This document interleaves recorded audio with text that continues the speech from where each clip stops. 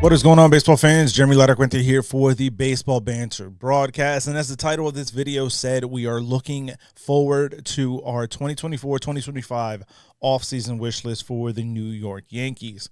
There's a lot that is happening with this roster and a lot of things that are going to have to happen if this team is going to try to recapture the magic of 24 into the 25 season and try and get back and win the World Series. Not just get back to it, but to win it all.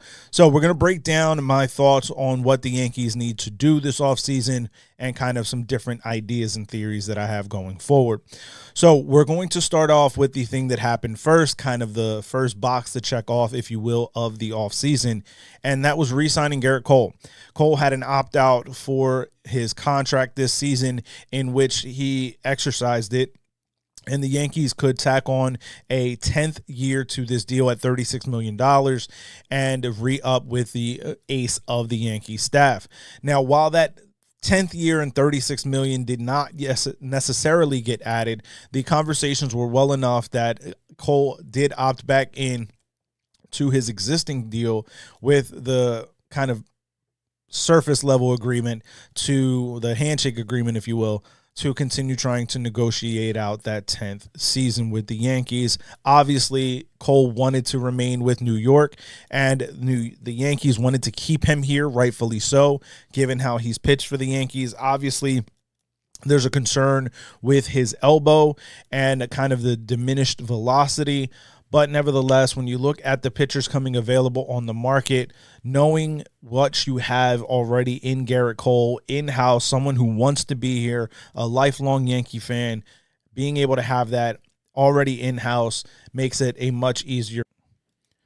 So given where the Yankees are in terms of their starting pitchers, and hopefully all of them are healthy, the Yankees would essentially have 6 starting pitchers with Gerrit Cole coming back, having Cole, Rodon, Luis Gil, Clark Schmidt, and then either Marcus Stroman or Nestor Cortez Jr. rounding out that 5th rotation spot. The Yankees seem to be in a good place by bringing Gerrit Cole back. Now, beyond that, obviously, there is the big ticket item of Juan Soto and what his deal could potentially be, where he could potentially land. Obviously, we're going to have much more in-depth coverage on Juan Soto in a future video. I will give you my top 5 landing destinations for the outfield superstar. But in terms of what it means for the New York Yankees, he is priority number 1. There's no doubt this team would not have reached the levels of success that they had in the 2024 season without him. They would not have reached the World Series, in my opinion. They might not have even made a postseason spot had it not been for Juan Soto. The combination in the tandem of Soto and Judge really played large for the Yankees all season long. So without a doubt, without Juan Soto, I don't think the Yankees reach the levels that they reached in 2024. So bringing him back is of the utmost priority. Now, we're not going to get into what he could potentially get or where he could potentially land in this video, but we're just going to run under the assumption that the Yankees go all out and bring Juan Soto back. That obviously, again, is priority number 1 in terms of being able to have a successful run in 2025. So, Yankees bring back Juan Soto. That's objective number 1. And when you look at the rest of this roster, right, because we have to break down the rest of it, the starting pitching seems to be in a good spot. Bringing back Juan Soto gives the Yankees a dynamic 1-2 punch in the middle of that order with Juan Soto and Aaron Judge. Obviously, we saw the resurgence of Giancarlo Stanton in a very, very big way. We have Jazz Chisholm Jr. coming back. Obviously, Anthony Volpe stepped up big in the World Series. It was nice to see. Austin Wells obviously had a little bit of a downturn. I think that was mostly due to workload increase.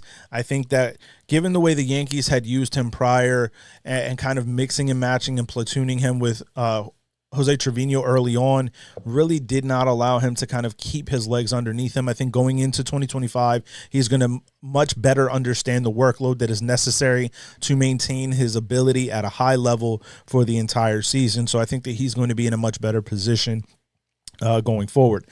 Obviously, the Yankees declined their option with Anthony Rizzo. They also declined to offer Gleyber Torres a qualifying offer, which I think was smart. I do believe that Gleyber would have picked that option back up. I don't think that he's going to find himself with a deal in terms of the dollar per year amount that he would have gotten from the qualifying offer. So I think that for Gleyber, not offering him that qualifying offer was really a smart move by the Yankees, because I think he would have taken it. And I also think that that would have put a damper on the potential lineup construction that they're looking for in 2025. Obviously, balance played a huge part in 2024. So being able to really put that into a full-fledged attack in 2025 is going to be of paramount importance. So I think that when you look at what it now means for the New York Yankees by allowing both Rizzo and Gleyber to walk, you now have vacancies in 2 spots in your infield and potentially trying to figure out which 2 spots you want to address. Obviously, Jazz picking up third base for the first time in his professional career on the fly. I think he did a very adequate job.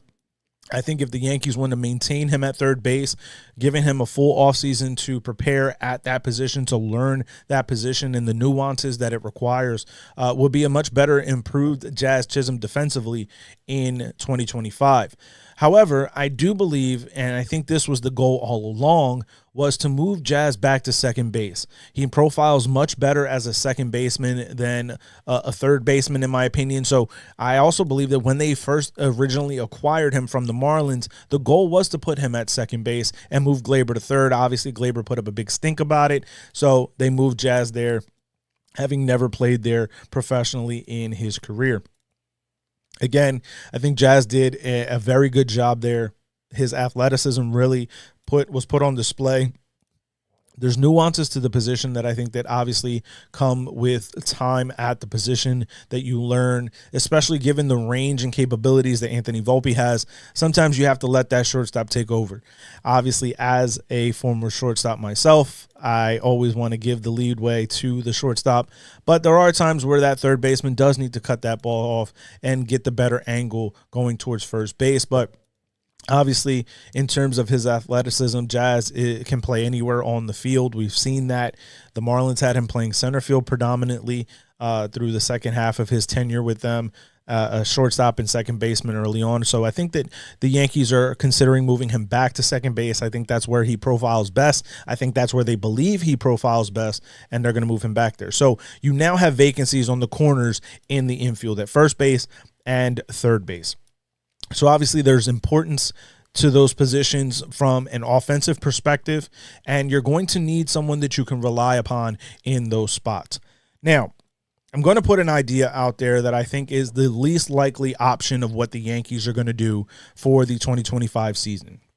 When it comes to first base, I think the Yankees should consider employing a strategy similar to that of the Philadelphia Phillies.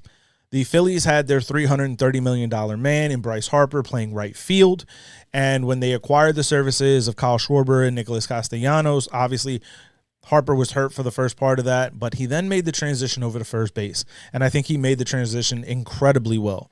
Bryce Harper has translated to the first base position and has worked himself into quite an above-average defender, in my opinion, at that position. Obviously, there's going to be, like I said, about third base nuances that come with learning the position and having time and experience at the spot where you can really get, a footing and potentially be a Gold Glove caliber defender at that spot. I think the Yankees have a player that they can do the same thing with.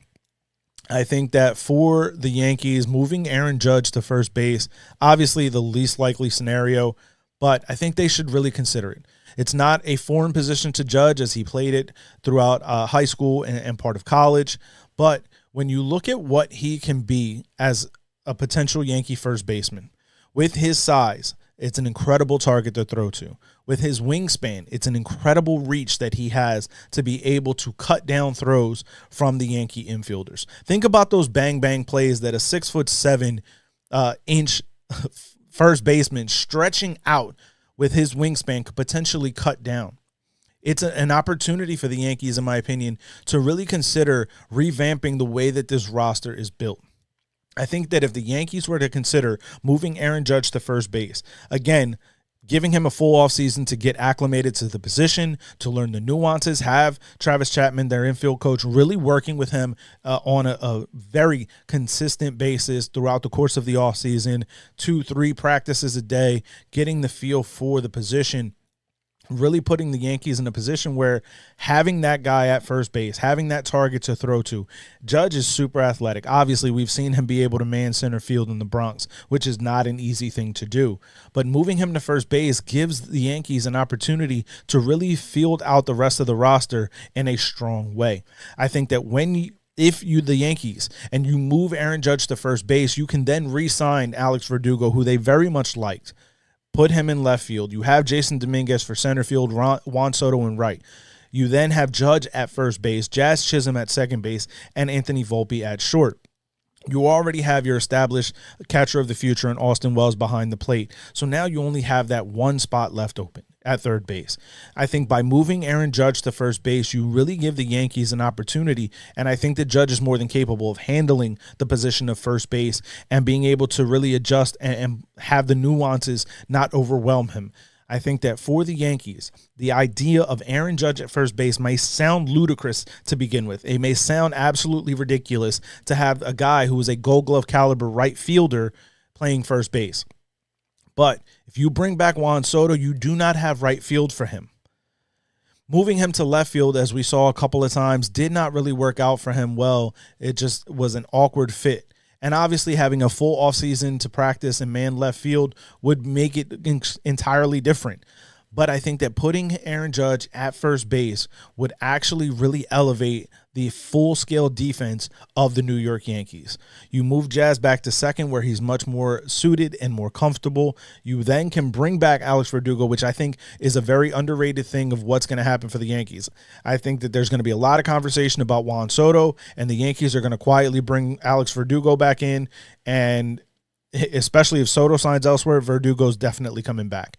But if the Yankees move Aaron Judge to first base, they can have all of it. I think Verdugo had a down year trying to prove himself in a walk year and in a free agency year, and I think that he's not going to have that same kind of lackluster appearance if he comes back to the Bronx in 2025.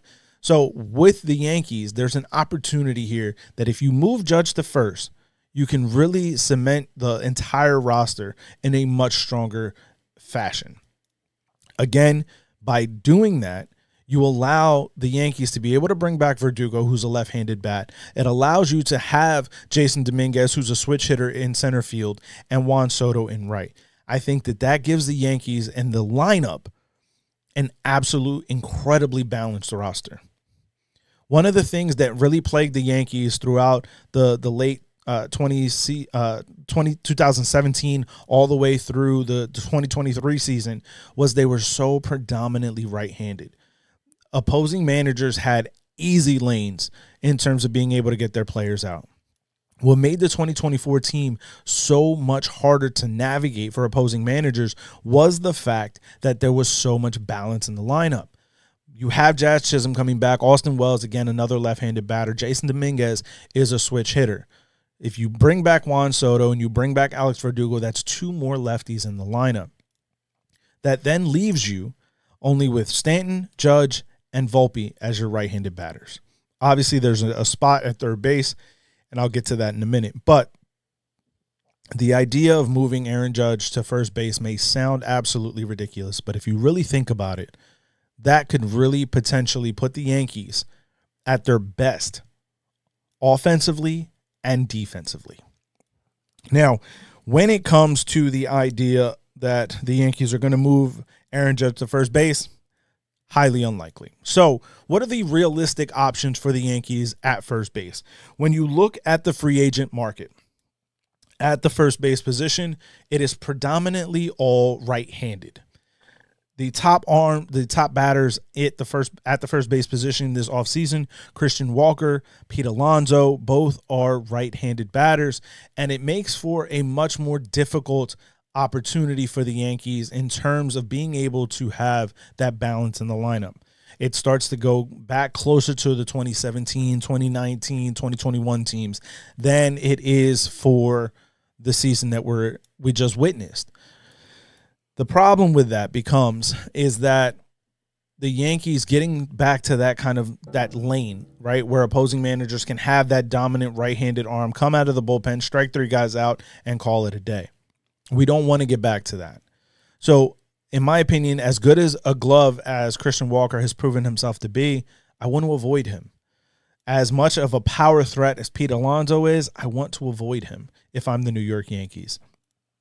There's really only one name that is available on the free agent side of things that even remotely intrigues me at first base. And it is the oldest guy on the board for that position, and that's Carlos Santana. Santana is a switch hitter, and while he's not the same guy that he was early on in his career, this is still a guy who's capable of putting together an incredible at-bat. He works counts, which is very fitting for the Yankee MO. He's a switch hitter, so it allows you that balance once again in that lineup. And if you want a guy who has been a consistent Gold Glove caliber defender at first base, there's none better, in my opinion, that is available right now on the market than Carlos Santana. The other option the Yankees can pursue is a trade, in my opinion, with the San Francisco Giants for Lamont Wade Jr. Lamont is a left-handed batter that provides the Yankees versatility, being able to play first base, but also in the outfield. And we know the Yankees like that versatility. So if the Yankees are going to approach the trade market, that is a potential name to be paying attention to. Now, San Francisco is in a position where they also are trying to tool up. I think they're one of the teams that could potentially be very deep in the Juan Soto sweepstakes. So the likelihood that they would be able to broker a deal in which the Yankees get Lamont Wade Jr. from the Giants is very unlikely, in my opinion.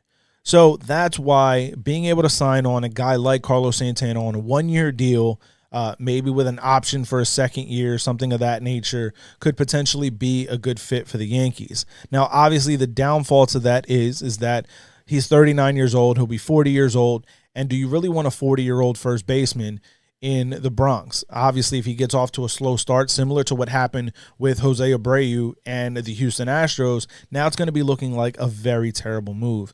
Again, as crazy as it sounds, as outlandish as it may seem, I think the best option for the Yankees is to try to move Aaron Judge to first base, and that really, to me, solidifies the rest of the team.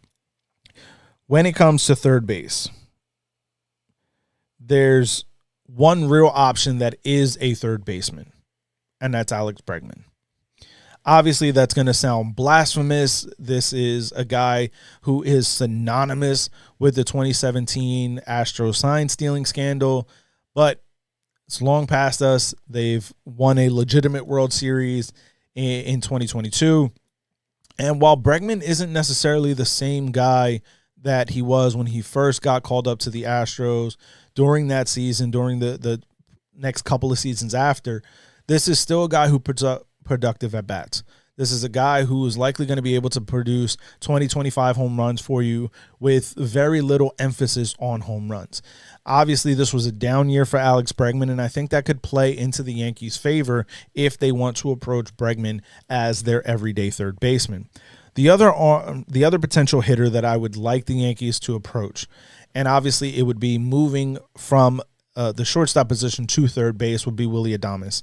I think it's going to be much harder to make a move for Willy Adames, especially given the amount of money that I think it's going to take to re-sign Juan Soto. I don't think the Yankees are really going to want to go into that market, because I think for Willy Adames, the Dodgers are going to come calling. They're going to want to solidify their shortstop spot, which was their only potential source of weakness going into the World Series or going into the postseason. Obviously, Tommy Edman really solidified it for them as the series went on when Miguel Rojas got hurt. But when you look at what Willy Adames could be for the Yankees, yes, he's going to be a guy who's going to hit for a lower average, but he's going to provide a significant level of pop. It also is a guy that provides you with very good defense. So, yes, moving from short to third base could potentially cause a little bit of an issue, especially given the ability that he has at shortstop. But given the time, he's already been a member of the American League East prior when he was with the Tampa Bay Rays. So giving him that opportunity to have the offseason to transition to third base, I think could be a fit for the Yankees. It's a guy who is younger than Bregman, who's been a better player over the past couple of seasons, but those are potential options in terms of the Yankees' third base situation. For me, I would like to get Bregman. And for me, the reason I'd want to get Bregman, one, I don't think that it's going to be as much money as it would be to try to get Willy Adames to go to third base. The second reason is I think that the Yankees, the way that they had their team feeling in 2024, the fun, the kind of the flamboyance, the arrogance, the cockiness that they played with throughout much of the season, especially what they'll have with Juan Soto and Jazz Chisholm and potentially Alex Verdugo coming back for a full season, it's going to be a team that has that air about them. And Bregman, to me, is a guy that also fits that mold. I think that he's a guy that is going to have a chip on his shoulder for how he played this year, and he's going to want to come out and address the haters. And I think that for Bregman, putting on the pinstripes, being able to go out there and be the bad guy of baseball is going to be something that he's going to relish. So I think that his ability to man third base, in a pinch, he can play shortstop if needed. I also think that the way that he carries himself is going to be something that allows this team to really get back to being the bad guys of baseball. And I think that that's when we're at our best as the Yankees. I think that that's when they really put themselves in a position to be successful. Now, whether or not the Yankees are going to want to give the money that is going to be associated with Alex Bregman, that we'll have to wait and see. When it comes to kind of a more quote-unquote bargain option, a guy like Gio Urshela could be a guy the Yankees look to. I don't think that that's really a good fit any longer. As much as I do love Gio Urshela and what he brought to the Yankees when he was here, I don't think that he's the same guy anymore. His defense has regressed, in my opinion, and his offense really only sparked that one time with the New York Yankees. So I think for the Yankees, if they're going to give an opportunity to anyone, they potentially could keep Jazz at third base, have Oswald Peraza come in and play second base every day, or have him play third base every day.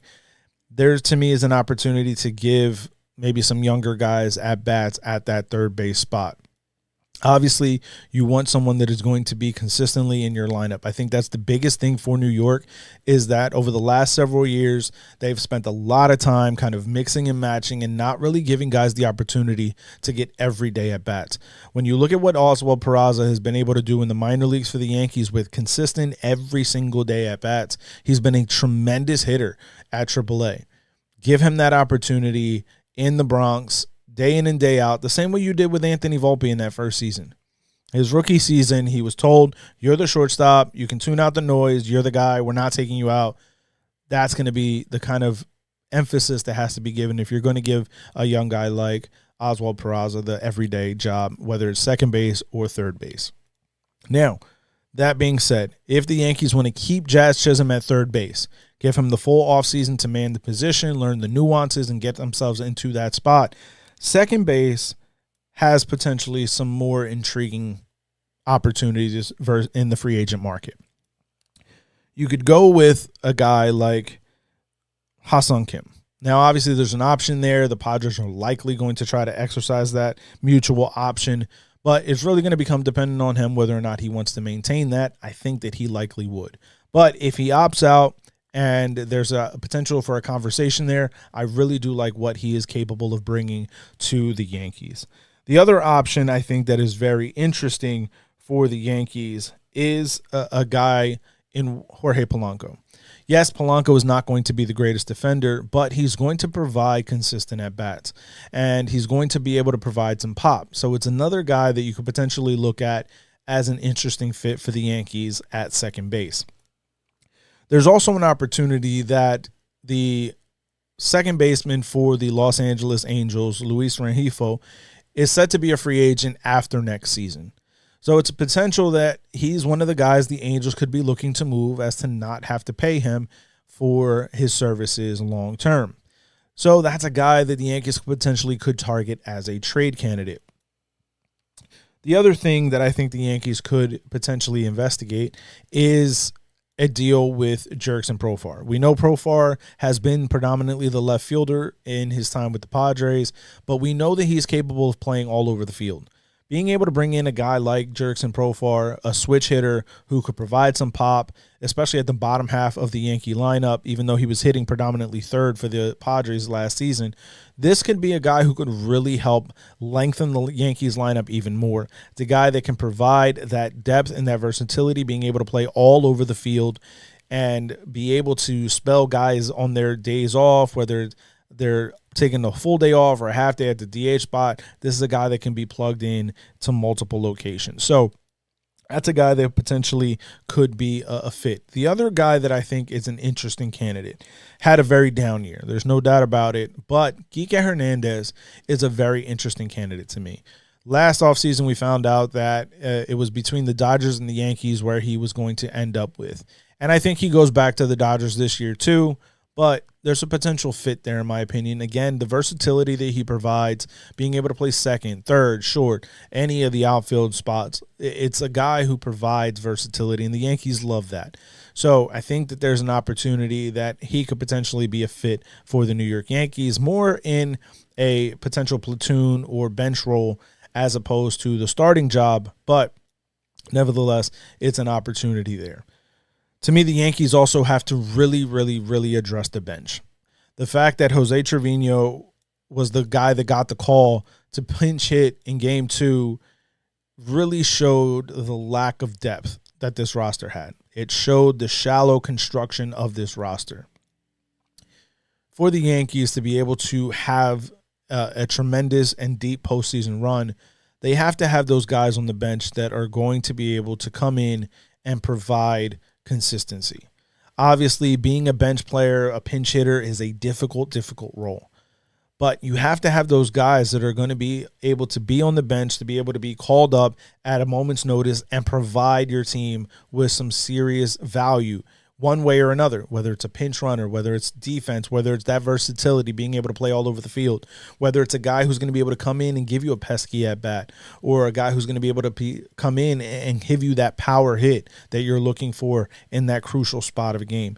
The Yankees bench and their lack of depth on that bench really showed itself in a large way in the World Series. And to me, the Yankees have to address that. They have to get better on their bench to be able to really put themselves in a position to be successful in terms of winning the World Series. No matter what is said, it goes back for this organization to winning the World Series. The boss said it. The captain said it. Your awards and accomplishments, though, which is the one that's most special to you? We'll go down there. When we win, that's it. Is it that plain and simple for you, though? Yeah, I mean, that's why you play. Is it winning or misery for you? Yeah. What's misery like for you? It's tough. You play to win. You know, in anything. If you want to race me down the street, I'm going to beat you. You know what I mean? Because it's black and white for me. You know, I don't think you're happy finishing second or happy getting to a World Series. The goal is to win. If I don't win, then I'm not fun to be around. So what's worse, 2007 or 2001, 2003? You get to the World Series, but you lose, or not even making it to the World Series? I mean, how do you rate losing? You know it's all misery to you. Yeah, I've never understood it. You know, well, it feels better because we made it to the World Series and lost. Why does it feel better? I've never understood that. I really don't get that one. Well, there is something, you know, you've accomplished something by at least getting to the World Series. What did you accomplish? You lost. But there was some winning to get there.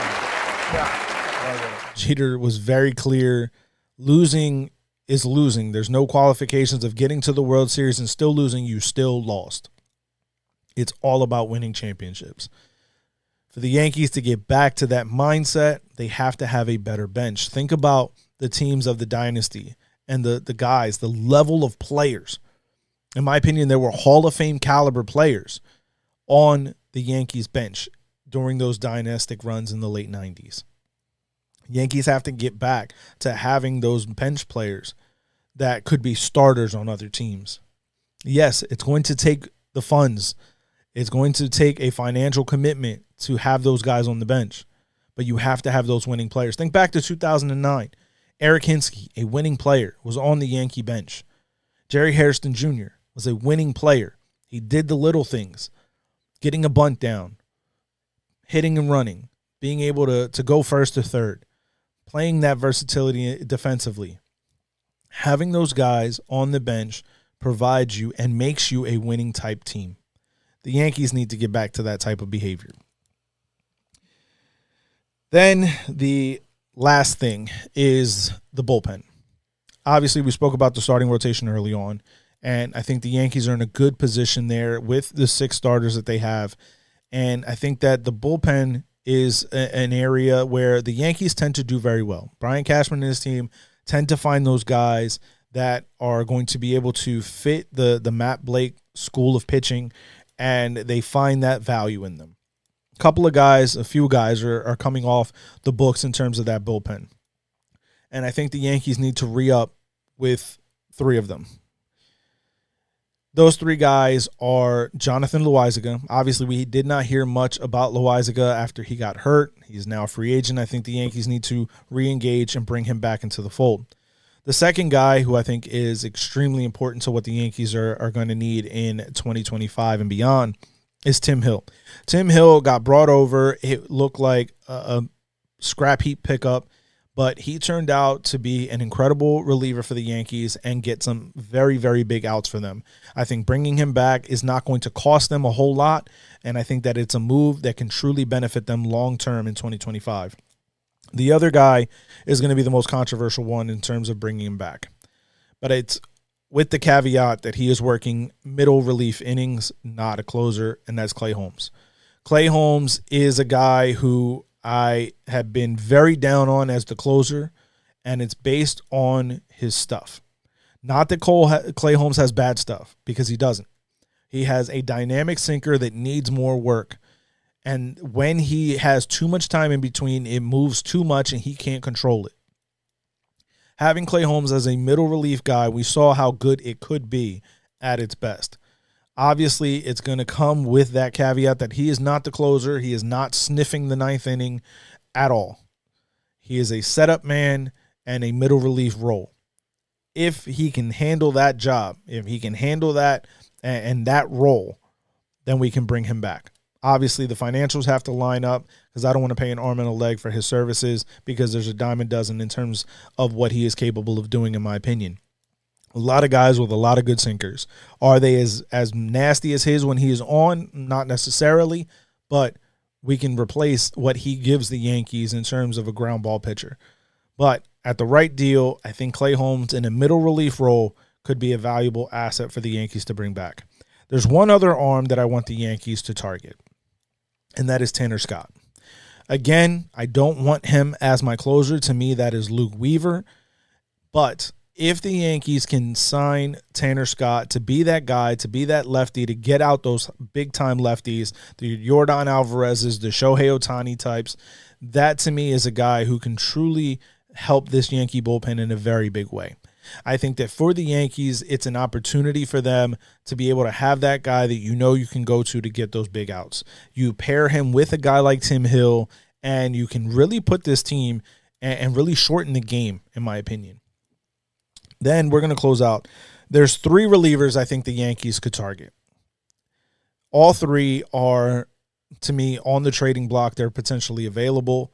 And while the names are going to sound completely, utterly unrealistic potentially as trade targets, I think the Yankees have the ability to get it done, especially given where the teams are in terms of their window.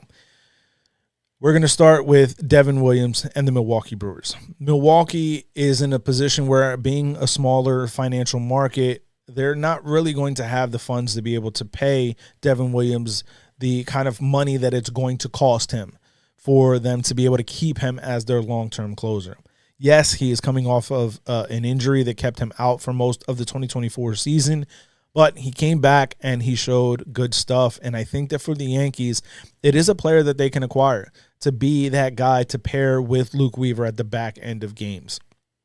So for me, going into it, I also think the Yankees are one of the few teams that could potentially extend a guy like Devin Williams long term, as long as he shows the ability to be able to get out in the Bronx. So when you look at what he does with that airbender, that dynamic changeup, I think the Yankees have a real fit for that in their bullpen. The second guy that I want to bring up is Ryan Helsley from the St. Louis Cardinals. The Cardinals, to me, are a team that is going to be heading into a rebuild. They let Paul Goldschmidt go. There's a lot of talk and rumors of Nolan Arenado potentially being available, which I would not mind seeing Nolan in the Bronx. I love the way he plays defense, and I think that Nolan is a guy who really could revitalize his career. Last couple of down seasons that he's had with the Cardinals, I think he could refine some magic in that bat in the Bronx, but that's just me being biased because I love the way he plays defense at third base. But getting back to Helsley, this is a guy to me who potentially, again, pairing with Luke Weaver at the back end of that bullpen, could really provide the Yankees a dynamic 1-2 punch at the end of games and really be able to shorten games.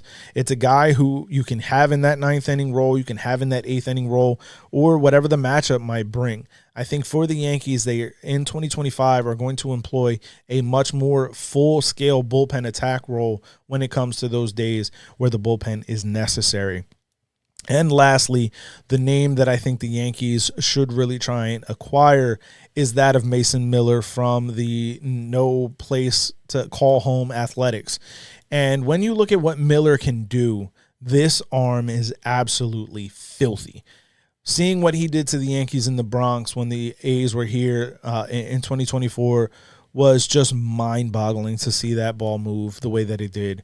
And I think that for the Yankees, the A's are going nowhere. They have no home to call home.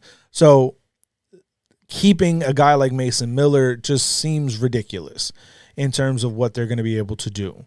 They're not going to have any real place to call home, so there's going to be no fan base to come out and support the team. So moving on a guy like that and getting assets at a lower level that could be there for whenever they potentially make Las Vegas in a few years is to me the right move for the A's. So it gives the Yankees an opportunity to go get another certified back end of the bullpen kind of arm. To me, if the Yankees make these moves, bring back Juan Soto, you sign Tanner Scott, you re-sign Loaizaga and Tim Hill, potentially Clay Holmes, you trade for one of the three in Devin Williams, Ryan Helsley, or Mason Miller, you really solidify your starting pitching. You already have that built back in with Garrett Cole coming back. You then solidify your bullpen. With bringing back Soto, you solidify the top half of your lineup. I think that for the Yankees, finding themselves in a position where they can get real consistency out of their lineup. Again, to me, moving Judge to first base is the absolute most under-the-radar move to solidify this team. And if you can make a deal with the Cardinals for Nolan Arenado and Ryan Helsley, let's go for it. Because I'm not mad at having Nolan in the Bronx, right? Or you bring in a guy like Alex Bregman, you give an opportunity to one of the young guys, you keep Jazz at third, you give Peraza the start at second base. I think the Yankees have a lot of ability with this team. There's a lot of moving parts right now. Obviously, it all comes down to what happens with Juan Soto. That is priority number one. And we're going to get into, in a future video, what I believe are the top 5 landing places for Juan Soto. But for me, the Yankees, the priority number one is bringing Juan Soto back to the Bronx. That makes everything else fit for this team. If there is no Soto, then you need to find yourself a first baseman too. So it's going to be a lot of work this offseason for Brian Cashman and his team to fix all of the woes of 2024, to be able to help us erase the brutal memories of Game 5 of the 2024 World Series. But it can be done. If the Yankees go through with this bullpen plan, with this blueprint plan that I've laid out, bringing back the guys that I want to bring back, signing the guys that we need to, and making a couple of key trades, the Yankees could truly put themselves in a position where they could win the World Series in 2025 and not be the team that beat themselves in the 2024 World Season. So World Series. So definitely let me know your thoughts down in the comments. Let me know what you're thinking as far as the Yankees' plans. What happens if the Yankees don't sign Juan Soto? Let me know all of those thoughts. What would your lineup look like given the players that I've named in this video? Let me know all that down in the comments. Make sure you follow me on social media on X at banter_baseball. You can find me everywhere else at Baseball Banter Broadcast. Make sure you're subscribed to this channel, as most of our content and our viewers is not viewed by subscribers. So definitely hit that subscribe button. Let all your baseball friends know this is the channel to watch in 2025 and beyond. I want to thank you guys for tuning in, and I will catch you on the next one. Peace.